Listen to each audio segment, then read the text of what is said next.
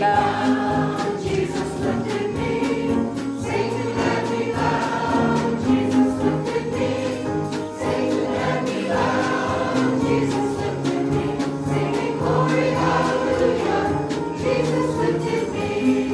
I'm so glad Jesus lifted me. I'm so glad Jesus lifted me. I'm so glad Jesus lifted me.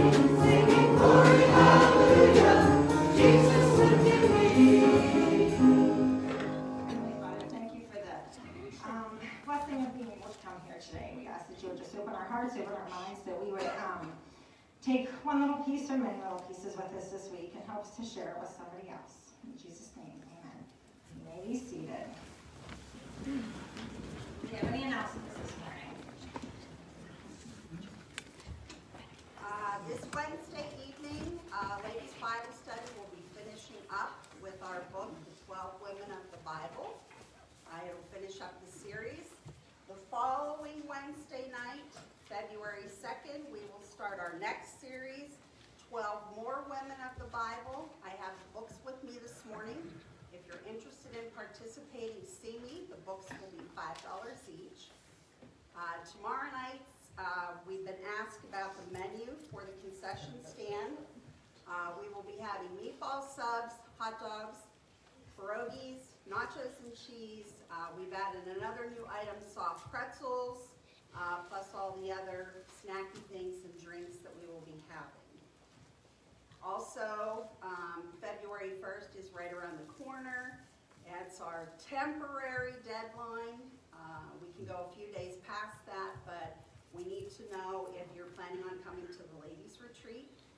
We are at 21 overnight guests right now, so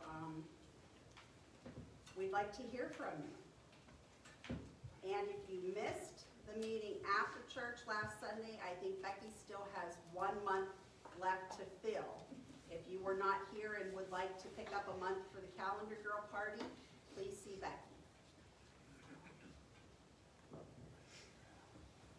I'd like to thank Mark and Nathan for coming out this week and getting the snow blower, getting the snow away from the buildings and off the sidewalk so it could be out of the parking lot. There's a lot of shoveling. Also, my grandchildren, they were involved as well. So the grandchildren too. As of right now, no one has February for Donut Sunday. Somebody needs to sign up. Want your donuts? Talk to somebody else. I'm doing it. One thing that I like is there's the ladies ministry, but it's not only everything that's ladies. It's volleyball and all that, so lots of people, lots of help. You can mark February 14th for the next ladies luncheon at Haas's, and that's at lunch, so the men can still take them out for Valentine's Day dinner. We'll be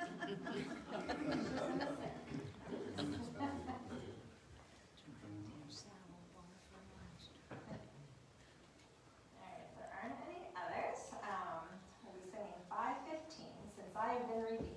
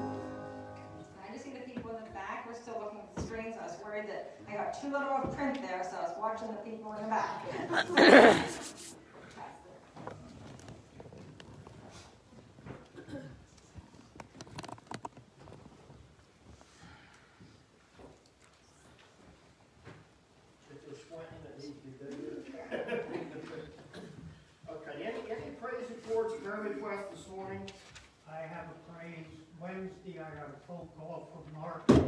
He told me that Tim and Nicholas and Isaiah and Cameron was coming over to shovel snow for me, which I'm not allowed to do anymore. And Debbie tried, but we can't do it. Yeah. So I do praise that. That was a blessing for us. Yeah, I heard, somebody told me secondhand, I think it was Sandy Mountain. A football coach in Pittsburgh, did you hear the story? That was fantastic. He told his players to get out and start and shovel driveways if anybody was shut in or elderly or whatever. And so the players went out and got their workout by doing that. And I thought that was a fantastic thing that the coach thought of. I don't know who he is or anything about him, but I thought that was They pretty weren't good. allowed to accept any money Yeah. for doing it. That was the other thing, yeah, no money for doing it. They actually made it as far as onto the Franklin Graham website. So it was worldwide. Okay, fantastic. Anything else? Darlene's heart cath came back good. Yes. Yes, she had a good report on the heart attack. And so that's very good. My nephew is in Pittsburgh Hospital. He's been there since before Christmas. They moved him up number 2 on the transplant list for heart. He's Okay. not doing good at all. Yeah, remember Butch's nephew who's in Pittsburgh. He's been in the hospital since Christmas, and he's the second one on the list for a heart transplant. So please pray for him. Any others? Remember Dave Fidel, he had Yep. surgery this week. Let's not forget Dave. Anything else? Juanita. Yes, remember Juanita. Remember Sandy Mountain as well. Mama Jan? Yes. Remember Jan. She did get home from her hospital run, but remember her. They treat one thing and it causes another problem in that. A scary problem. Yes. What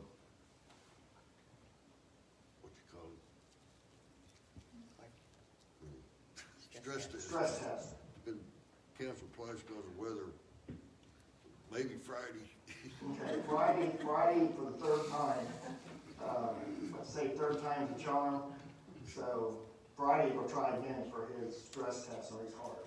That just means get ready for the next snowstorm. That's what we're doing the first 2 times he's had this. And then snowstorm. I would praise the Lord. My blood count the last couple months was 12.8. This time it was 13.3. Wow, fantastic. Good. And the Lord has his hand upon me. I don't know how it went like that, but Yeah. I praise him. Amen. Because if you remember a situation that kept going down, and so we praise God for that. Anything else? I just want to praise the Lord for everything. I just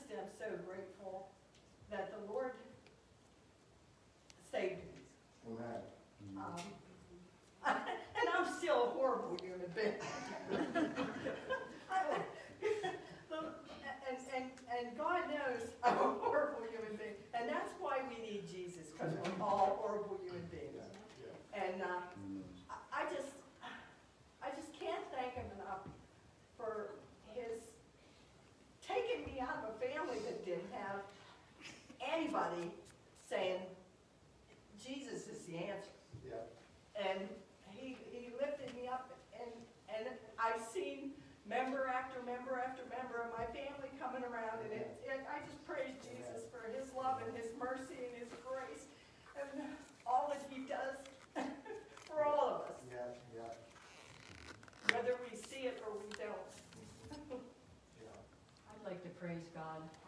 Thea's been up at college in Clarion now since August, and she always had gone to church, and she's been struggling with where to go. Her roommate is a Catholic, so she went there, and she wasn't happy with that. But she said she found a church, Amen. and she was going to go this morning. That's good, good. Yeah, that's hard to do sometimes. You're used to a certain church, certain kind, and trying to find one that satisfies sometimes is hard. So pray for them. Remember our college kids for that, that are away, that they can find something that's good. Any unspoken requests you have, you want to lift before the Lord? Can you sing our prayer for us now? Your hymnal. It is 614, but it's also on the screen. If you would stand, please.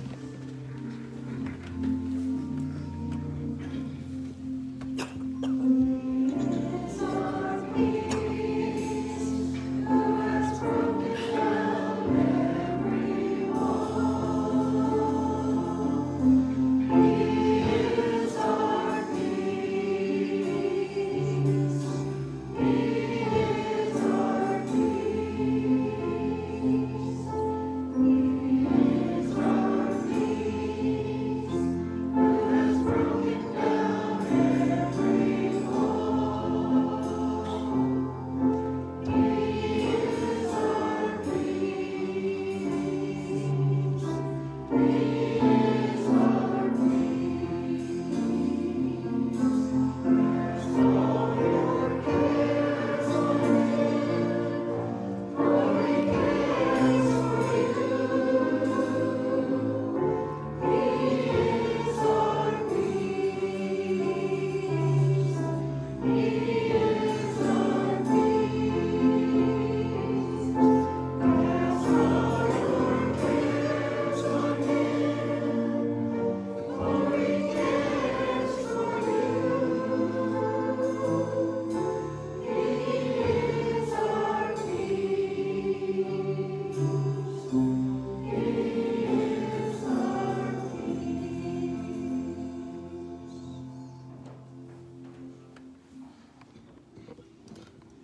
Heavenly Father, we thank you, Lord, that you are our peace. Thank you that it's not just something we have, but it's in the person of Jesus, the living Christ, the resurrected Lord who lives in us, and you are our peace. Father, we ask you to hear the many requests today. Hear the praises of your people, thanking you for what you've done. Thank you for those who have served and reached out and helped others, Lord, by shoveling snow and doing all these things to help. We thank you for that, Father. We thank you for all the good things you've done in our lives. We praise you for we are redeemed. You've paid the price that we could go free to serve you.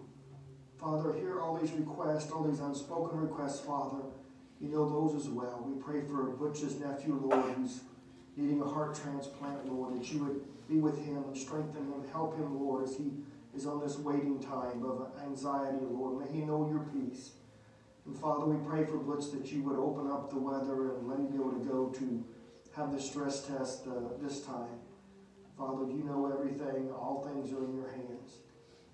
We ask you to help Jan, Lord, that you would touch her, Father, and all that she's going through health-wise, and touch Sandy Mountain and continue to lift up her spirits and strengthen her body, Lord, and let her be back to the house and back to the house of God. Lord, for space to each unspoken request, Lord, that's heavy on our hearts that we can't voice. Lord, we ask that you would hear those as well. Lord, bring your answers. Do what only you can do, Lord. We look to you for help and for hope, Lord. Help those who are struggling with hope, Lord, to find hope in you. Holy Spirit, come and meet our needs this morning as we're in this place, as we worship you. Speak from your word, we pray in Jesus' name. And amen.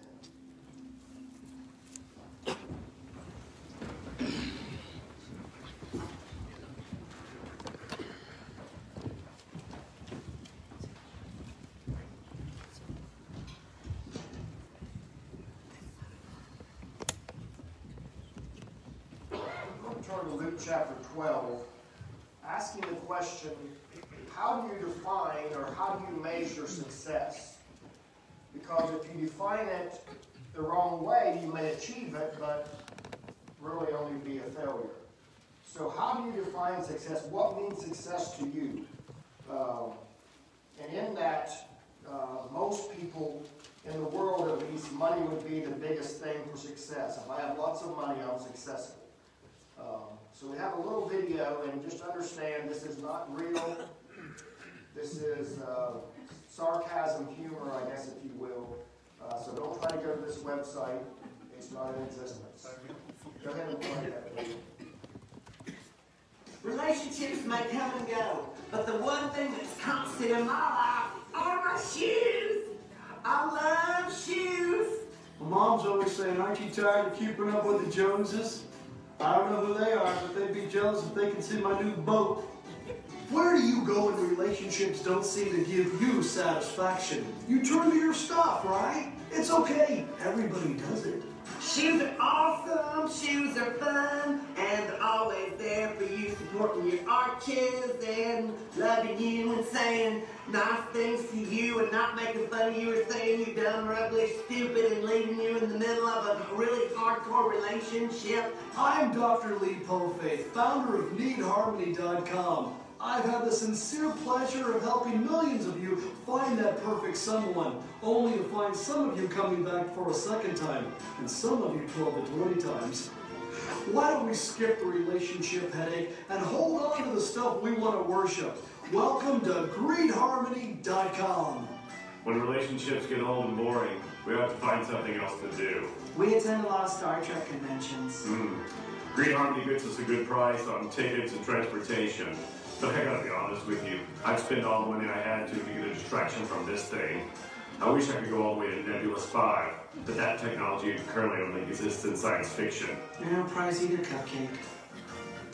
Never leave your house and feel the cold sting of social interaction. It's all at your fingertips. Everything you can afford or can afford. That's what credit's for. Who says you can't take it with you? We can. We bought a casket for one. Both of us will be in it, and so will all our stuff. Thank you, Green Harmony. We did? Yes, we did. I told you we would. This relationship is so boring. I could use the force. It doesn't work on me anymore. We could buy something. Okay. I'm getting a new phaser. I'm getting a new boyfriend. That goes, Mama. How we can afford that? I don't know. It don't matter if we can't afford it. Someone bail us out. No, listen, Marlene, turn the camera off. Turn it off right now. Let's just hug it out. We got. Turn it off. Turn it off. Who can separate a fool from his riches? Nobody, thanks to Green Harmony. In fact, to prove that, I'm going right now to purchase things I don't need, using money I don't have to impress people I don't even love.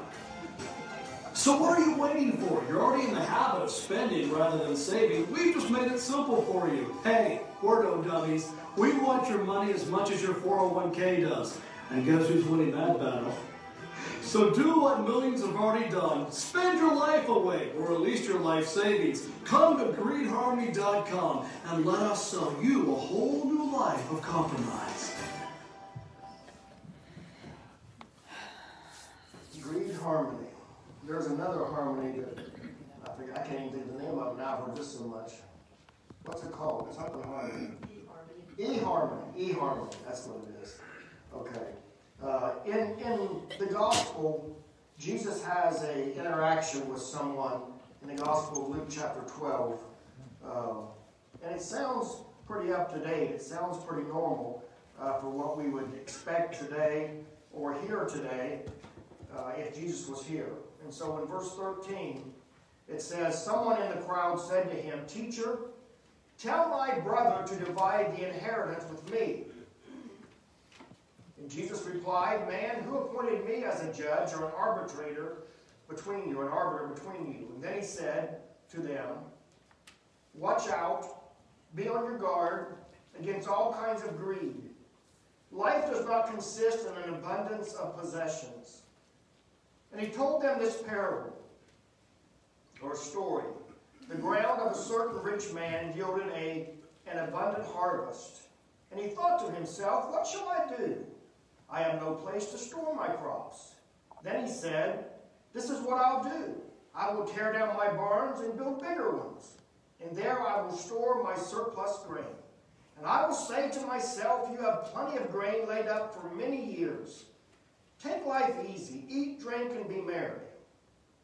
But God said to him, "You fool, this very night your life or your soul will be demanded from you.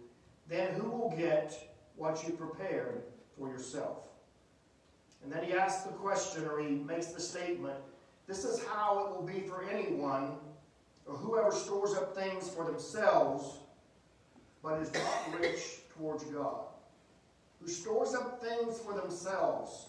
This is how it will be, but is not rich towards God. Heavenly Father, help us to understand success that doesn't come from Hollywood or from some advertisement that's constantly bombarding our senses, but let us hear what true success is that comes from you. You who made the world, you who know everything, you all-wise, all-knowing God, show us today that we may be a success in your eyes. We pray in Jesus' name. Amen. How do you define success? What does it have to include? What's the goal of your life? What do you need to say that you're successful? And it's different for everyone, but for most people, it's, do you have a good job, a nice car, a nice home, a good income, a spouse, children, nice clothes, good health, fat bank account, or just be the envy of all your friends, and then have lots of friends. But today, if people were said, what do you need to have to be successful, what would they say? Anybody have an idea what you have to be successful today? What did the advertisements tell you?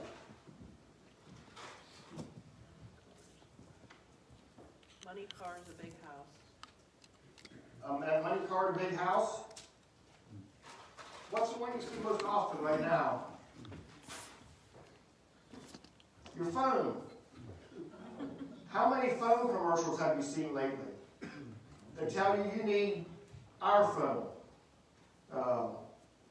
And there's the new Galaxy Z Fold 3. You can have it for only $1,900. And your life will never be the same if you buy this $1,900 phone. Or maybe you need a new car, a Lamborghini that costs $1.5 million. That would really make me feel successful, wouldn't it you? I'd be afraid to drive it, afraid that I would scratch it or something else. Or a motorcycle. I've seen the most expensive Harley that you can buy right now is a custom Starship Harley, original paint, custom painted for $1.5 million. Oh, sorry, the Lamborghini was $4.5 million. Or you can buy a boat, a yacht. I mean, nothing says success like a yacht. Everybody has to have a yacht if you're successful. You can buy the best one for $4.8 billion. The History Supreme. It was the most expensive. It has 10,000 kilograms of solid gold and platinum, both which adorn the dining area, the deck, the rails, the staircases, and the anchor. For only $4.5 billion.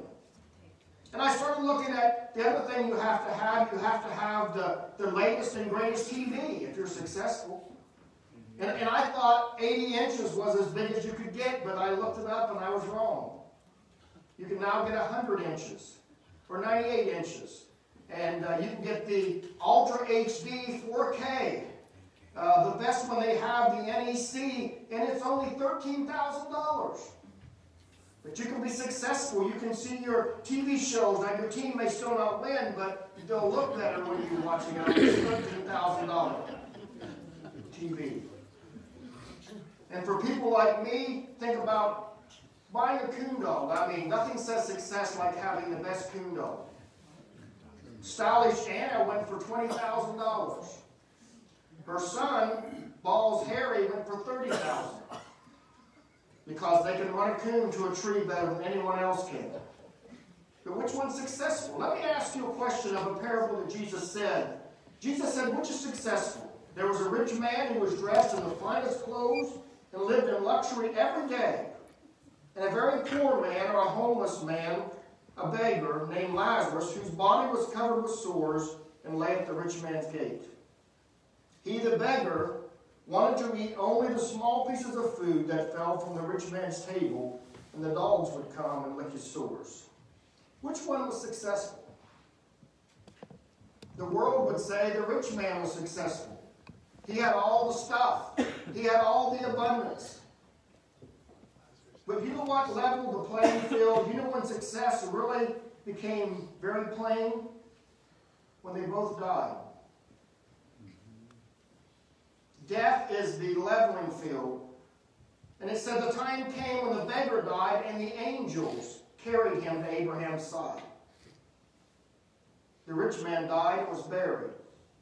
And in hell he was in torment and looked up and saw Abraham afar off with Lazarus by his side. And he says, Father Abraham, have pity on me and send Lazarus to dip the tip of his finger in water and cool my tongue, because I'm in agony in this fire.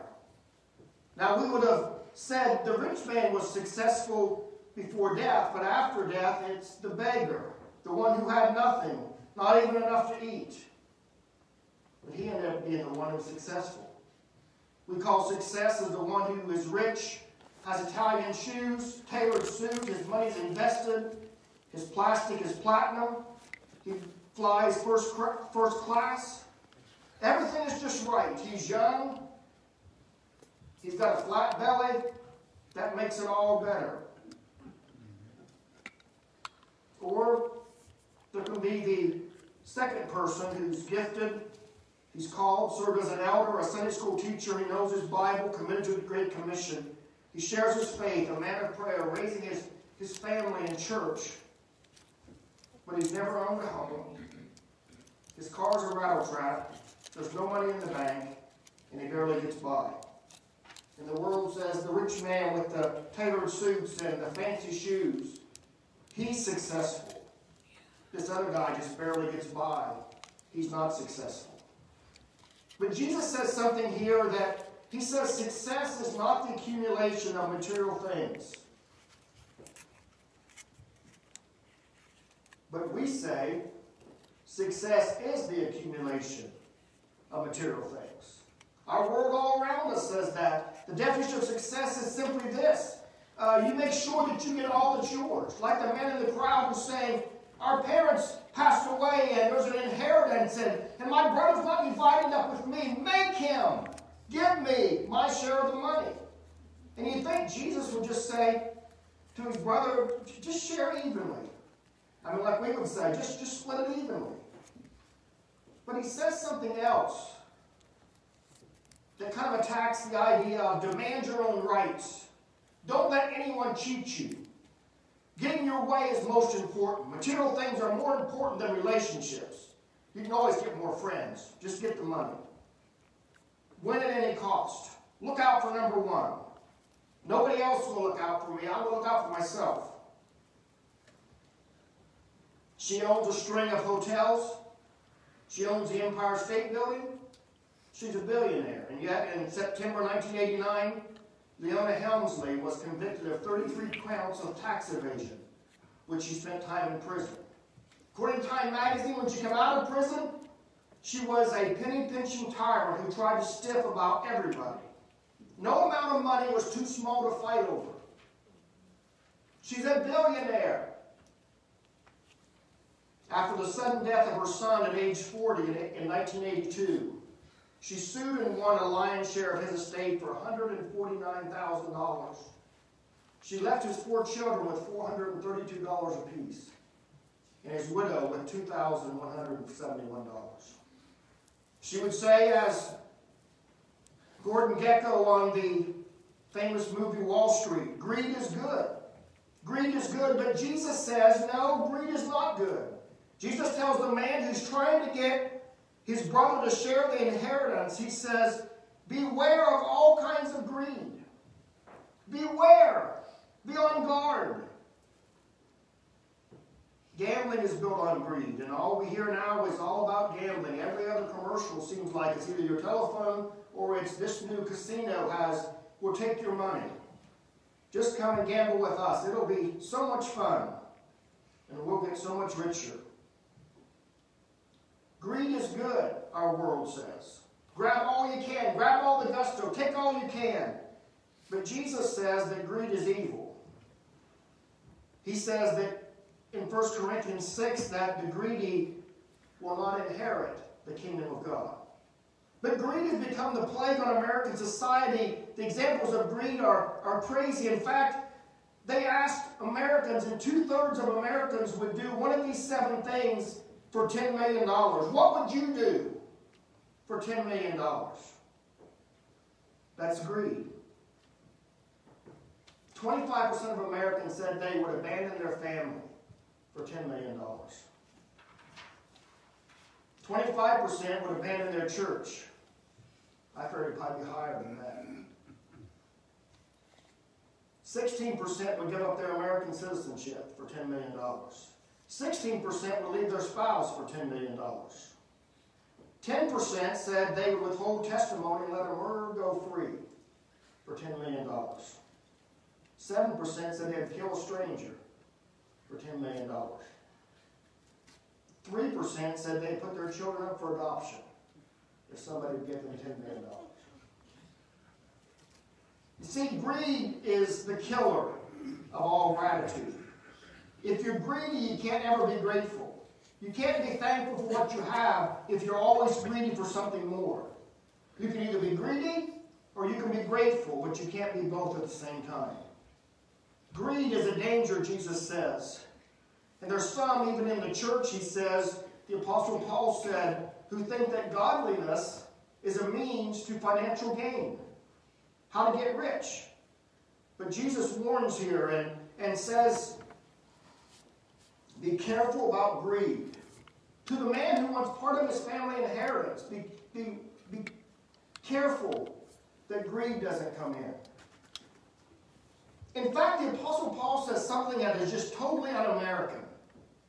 He says in 1 Corinthians 6 to the church's people who were being wronged by somebody, and they took the other person in the church to court to get their rightful amount of money back. And the Apostle Paul said, you're already defeated. Why wouldn't you rather be cheated or wronged instead of going to court to get what you feel is your fair share? Paul had never been to America, evidently. You always press for your own. You always make sure they give you all that's rightfully yours. But Paul said you'd be better off just to be cheated or give up your right rather than to make a scene before the unsaved world and bring the kingdom of God down. Why not be wrong? Why not rather be cheated? That doesn't go with the success as the abundance of material things that our world says. But Jesus says success is being rich towards God. Knowing that things don't last. The Bible says that we brought nothing into this world and we're taking nothing out. In spite of what that couple said on the thing. If they have one casket and him and her are both in it, how much stuff are they going to get in there? It must all be cryptocurrency or something. It doesn't last. In fact, he says, be content with what you have. He says, godliness with contentment is great gain. And having food and clothing, we'll be content with that. Are we? In fact, he warns in that same passage in 1 Timothy 6. He said, those who want to get rich, not those who are rich, those who want to get rich will fall into a temptation and a trap and many foolish and harmful desires that will plunge people into ruin and destruction. And then he says, the one that's quoted so much, for the love of money, not money, the love of money is the root of all kinds of evil. And that's not the worst part of the verse. The worst part of the verse is this. Some people, eager for money, have wandered from the faith. They've lost their souls and pierced themselves with many griefs. But we want more, more, more. Even though Jesus said it's harder for a rich man to get to heaven than for the camel to go through the eye of a needle. He's saying it's very difficult. He's saying your chances of going to heaven went significantly down if you become rich. And yet in America we say, I'd like to try it. I'd like to get rich. I'd like to win the lottery. Because I wouldn't be like the other ones who won it. I would be different. Knowing not to put your hope in it, even if God gives you wealth. He says, command those who are rich in this present world not to be arrogant, nor put their hope in wealth, which is so uncertain, but put their hope in God. Jesus said, do not lay up for yourself treasures on earth, where thieves break through and steal, and moth and rust corrupt. But lay up for yourself treasures in heaven, where neither moth nor rust destroys, and thieves do not break in and steal. For he says, for wherever your treasure is, that's where your heart is also. He said in another place, you can't serve God and money. You can't serve two masters. How do we become rich towards God? How do we lay up? Rick Warren talks about it when we give to our church, when we give tithing to our church, we are laying up treasures in heaven. When we help somebody to go on a mission trip or support somebody going. When we send a kid to camp, we have opportunity to hear the gospel. When we support missionaries, when we support the Bibles being sent to Iran and Iraq, and when we die and get to heaven, there may be somebody that comes up to us and says, thank you for investing in me, but I don't know you. I'm in heaven because of you.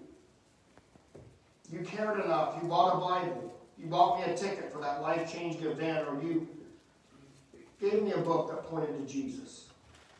When we spend our money and the things that we have on the good news to villages who have never heard, we have laid up treasures in heaven. When we do what we can to help somebody along the way, we laid up treasures in heaven. Jesus said that you'll not even give a cup of cold water in my name, that you won't receive a reward for that. You will be rewarded. Even a cup of cold water. You're laying up treasures in heaven if you're doing it in his name. If you're shoveling snow in his name, you're laying up treasures in heaven. You're being rich towards God in the things that you do. Coming to church to worship him, to bring somebody, to give somebody gas who's out of gas money. We're laying up treasures in heaven. One song says, you may have a fancy car, brand new house that shines by far. You may live to be 100 years old. But if you have not been saved, it all ends with the grave. But I want us to be together in heaven. You may be a millionaire wearing clothes beyond compare. You may have the best that money can buy. But if the blood is not applied, then in hell you'll lift your eyes. But I want us to be together in heaven. We sing a song, I'd rather have Jesus, and we want to close with that song. But I wonder if we can honestly say, I'd rather have Jesus than houses or lands. Would we? Or for $10 million, what are we willing to do? What is success? Is it about having lots of money, about having a fancy house? Jesus said it's not. It's laying up treasures in heaven. It's being rich towards God. Let's sing that song and think about the words as we sing it, as the piano or whoever's going to play will come. It's 5:06. The good news is, whether you're rich or poor, it doesn't make any difference. Jesus died for everyone. He paid the price. We say something about, I've been redeemed. That means somebody paid a price that I can go free. I was kidnapped by Satan in my sins, and Jesus paid the ransom, and I was set free. If you just, he said, it doesn't make any sense to us. We think, oh, I got to be a better person. I got to act better. I got to quit saying cuss words. I got to quit doing this bad thing, and then I'll be a good person. No, Jesus says, just come like you are and say, God, I'm a sinner. Please forgive me. Jesus already died for all those sins. If we put our trust in him and believe that God says that's payment enough. My son dying in your place on a cross is paid in full for all of your sins. All you have to is believe and receive it, to ask him for it. And then we'll realize that I'd rather have Jesus because he's going to last forever. Heaven's going to be 10 billion years and just beginning. You can be the richest person on earth. It's only going to last 80 to 100 years, and it's over. We brought nothing into this world, and we're taking nothing out. We are taking relationships out. The people that we've helped, the people that we've told about Jesus, the people we've encouraged along the way, we're taking those to heaven with us, but not any stuff. All the stuff left behind. Page 506. Page 506.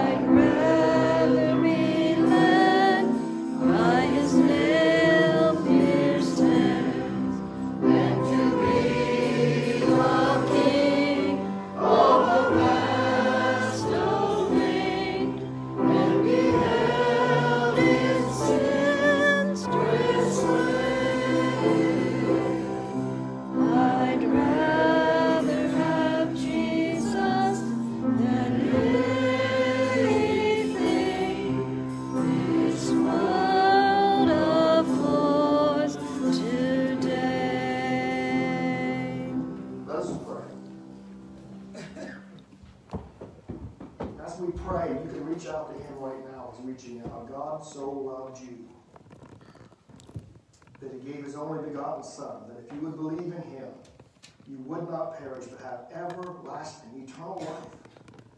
Father, we thank you for the offer of eternal life through Jesus. We thank you, Lord, that you've shown us that rich or poor doesn't really matter except in this life. But Father, you're preparing a place for us that gold is so worthless they make streets out of it. The things that we think are so great here will be nothing there. Father, help us to live a successful life so that we'll hear the pearly gates click behind us and hear you say, well done, good and faithful servant. Enter into the joy of your Lord. Father, that's success. Help us, Lord, today to hear your word against all the lies that are telling us every day that our life is not complete until we have this phone or this car or this thing.